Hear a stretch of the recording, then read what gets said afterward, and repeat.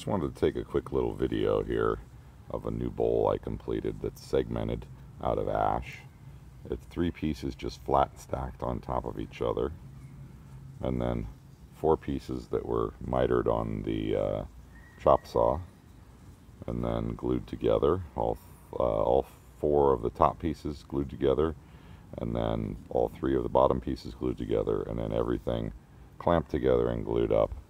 And I ended up with this nice bowl here. The lighting's a little weird. Here we go. Anyway, there's this newly finished bowl. I just did this yesterday, and I thought I might want to share it with everybody.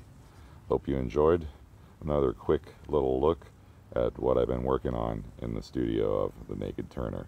Thanks for watching. If you enjoyed this quick little video here just showing you what I've just finished, please give me a like, and by all means take the time to share it. Make a comment, and safe turning. Hope everyone's doing well out there.